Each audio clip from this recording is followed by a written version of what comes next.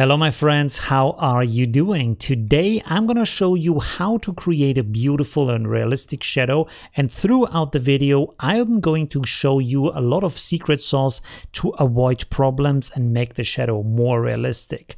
My name is Olivio, I'm a professional designer, and I want to thank all of my patrons who support me and make these videos possible. So let's get started here, and of course what we do have is a background and a model that is already isolated from the background. Look at this video where you can find out more about how to make selections better. So first of all, we have to look at our image and analyze it a little bit. In this case, the sunlight is coming from behind, so the shadow is falling in front of our model into this area here. But when we look at our picture, we have multiple problems here. For example, the legs are overlapping and one leg is behind the other leg. Also, the suitcase is a little bit in front of the legs also. So we have to figure out how to solve that problem. First of all, classic step is to right click and duplicate that layer and then go to arrange and flip vertically so it's upside down. And now we can simply move this down here and try to find a good position where the elements are still touching. Already you can see the problem with the leg that we have to fix in a second. All right. So of course, because we are dealing with light here and that is spreading out from the source, we have to accommodate that. And of course, we have here the benefit that this dock has a little bit of a perspective in it that can help us figure that out. Now, to get the perspective, I'm not going to use our perspective tool over here. The reason for that is because this would rasterize and also crop the image to the edge of the canvas. This is not what we want. Instead, we are going to go over here to Live Filters and select Perspective from that and apply it to just that layer here. And now, as you can see, this has preserved our original shape, and we can now use that to bend it into perspective. We can use our lines here if we want. And by the way, how the shadow looks, how the shadow turns out really has a lot to do with where the light source is coming from. Maybe don't position the light source into a very complex position, and also maybe look for the ground to be rather flat, because this makes your work a lot easier. All right, so let's look here what we want to do. Also look at our suitcase on what is going to happen here. You can see we probably want to move this down here, have a little bit of overlap, keep these sides here straight, move this down here. So that starts to look pretty good. Of course, we have to still do some adjustments here. Let's see, I think I want the shadow to be a little bit shorter, so let's move this closer on both sides. So we also have the shadow of the head in our image still. And that actually looks pretty good. I will go with that. Let's move this a little bit over so it's on a straight line. And okay, that is good.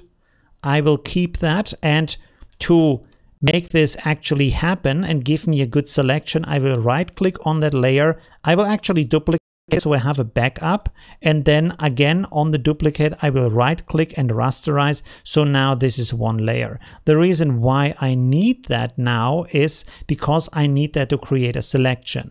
So I'm going to move this below our original picture like so. So you can see here it's now in the background. And now I'm going to right click on that layer to create a selection from that.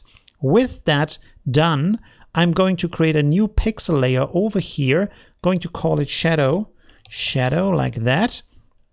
And now comes the step where we paint in the shadow color. The question now is, what is the shadow color? A shadow is not naturally black, because the shadow picks up on the ground, the color of the ground, but also the color of the reflections that surround the area where the shadow is falling, right? So shadows, as you can see here, are usually not black. They have a certain color. So we're going to pick from our picture in this darker area here. Let's, for example, take this. You can play around with different colors for your shadow. You can see this has a little bit of a blue in there, and I will simply paint that area that we have made the selection from like this. Okay, now I'm going to set the blend mode to multiply. You can see the picture is still in the background. We can turn that off, and we can also reduce our shadow in opacity like so, just to get a first taste on how it's going to look. Not too bad, not too shabby, but now here is the question, how do we fix the thing here with the leg? Well, this is rather easy in that case. The only thing I'm going to do here is I'm going to select my freehand selection tool. Let's set feather here to, let's say 2 pixels, maybe, let's say 1 pixel actually. And then I'm going to select this leg here individually. I'm holding my shift key so I can simply click, click, click and create these lines around the leg, and gives me a selection of that we can now use as a shadow. So we have created that. I will make a second layer here, and I will also paint that with our color that we have selected for our shadow. You can't see it right now because it's behind the picture. This is what our leg is going to look like. All right, so now also set it to multiply and also reduce this. Let's see, the opacity here is 64. Let's set this also to 64 so we have a certain similarity in our shadows. And now what I can do is, let's for example bend this down here like this, and I will move it up a little bit so it's touching here nicely on the shoe. And then next step, I'm going to use my mesh warp here, and I'm simply going to bend this over so it's going to line up with my leg in a rather natural way. Let's see. That looks kind of nice. Can bend this down here a little bit like so. That is okay, I would say. Beautiful. Okay, let's go like this. You have to be a little bit artistic here, but I think you can manage that. Don't worry. You can always go back, try again. Let's hit apply here.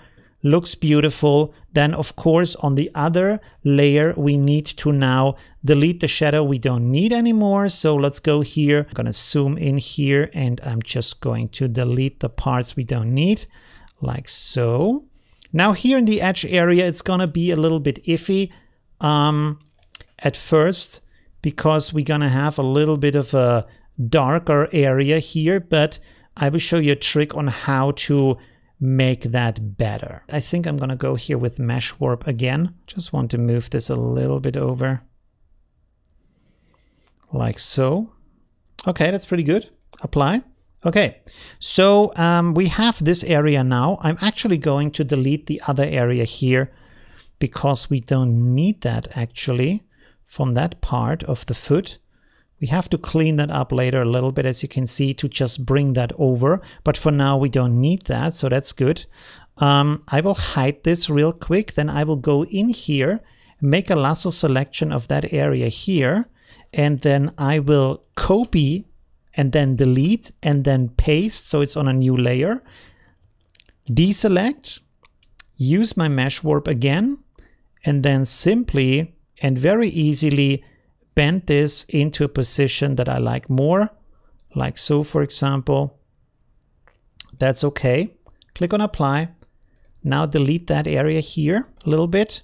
Delete that area here a little bit to make this gap here rather small. Good. Now that we have all that, as you can see like this, we still have here an area that is a little bit annoying, like that. Okay, good. Now, as you can see, what we're going to do is I select all of the shadow layers that I've created. I'm going to put them into a group, and then I right click and rasterize all of that like so. So now everything is on a layer.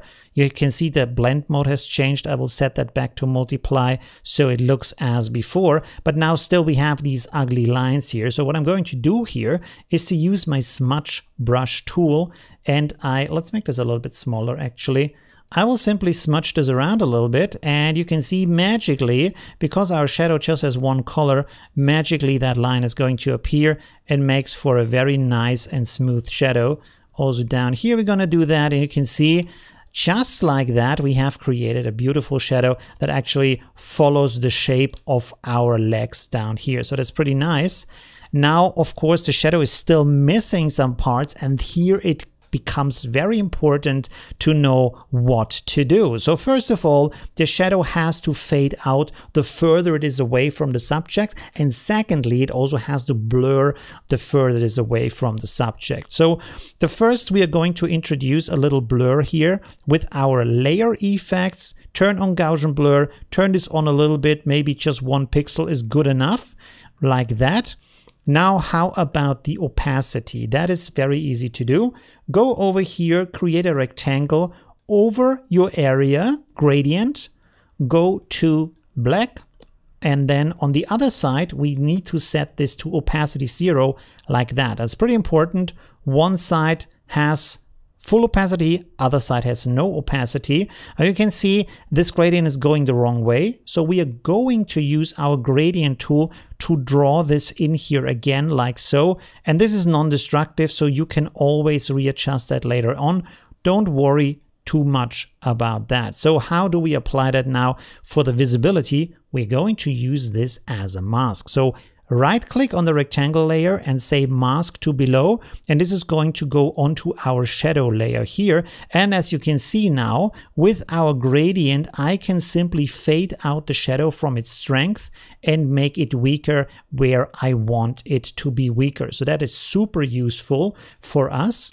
And that already looks pretty good. Now I want to also have the shadow blur more in the distance. So what I'm going to do here is I'm actually duplicating our shadow layer, turning one off. I often do this just to make safe it's non-destructive and I have a backup. Now I'm going to rasterize everything again, like so. We don't need to preserve the effect.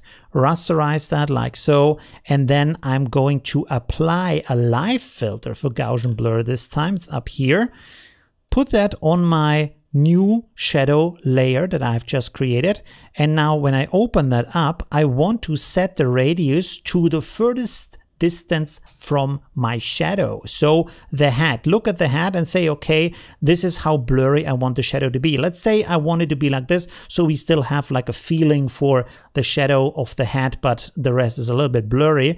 And now that we have set this up, what I'm going to do is I'm going to use my gradient tool.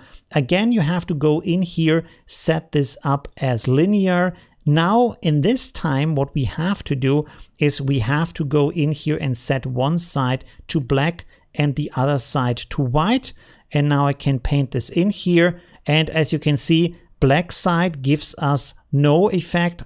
White gives 100 effect. So we have to turn this around. So the black is here close to the subject and the white, as you can see, is up here. So this is actually making our shadow more blurred the more distant it is from our main subject. So you can see this has beautifully worked. Okay, so here's another thing that I want to do here, and that is that I want to make my shadow a little bit darker in the area where it is closer to our subject. I'm going to right click and duplicate my shadow again, and then rasterize everything I have here like so, and then simply use an eraser, and then I can delete the parts that I don't need, because I only want the shadow to be a little bit darker down here where it's close to the feet.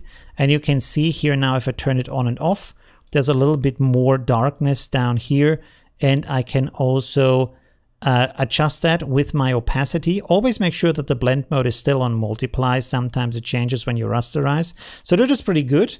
And here's a last step. Again, set up a new pixel layer, make it multiply, set it to the same opacity, 64 in that case, like so, and then make your brush rather small. And then simply, I'm going to paint in here a little bit more darkness where it's really close to the subject, just to give me that kind of extra bump, because where the shadow is very, very close to the subject, it's going to be super dark. So when I have a little bit of that in here, not too much, but just a hint. And there we go. We have created our realistic shadow for the subject. We can still go in here, reduce this a little bit, like so. Beautiful. I'm happy. I hope you're happy too. If you enjoyed this tutorial, please subscribe to the channel and hit the bell button. Maybe leave a like. Also write in the comments, Do you think that's great? What do you want to see next? Thanks for watching. Bye!